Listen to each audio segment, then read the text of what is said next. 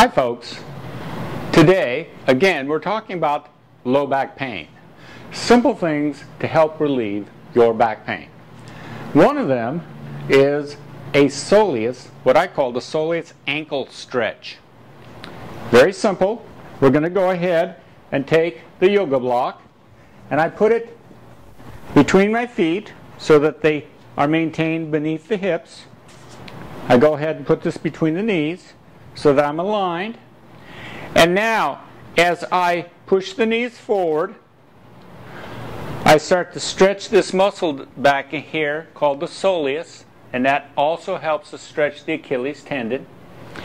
And then I'm going to go ahead and push the ankles or my knees left, right, back, and forth. And then a couple things. We're trying to stretch and mobilize those ankles which get so stiff because of sitting. I'm trying to keep my feet as flat as possible. I'm trying to keep my pelvis nice and stable, and the only thing that's moving are those knees.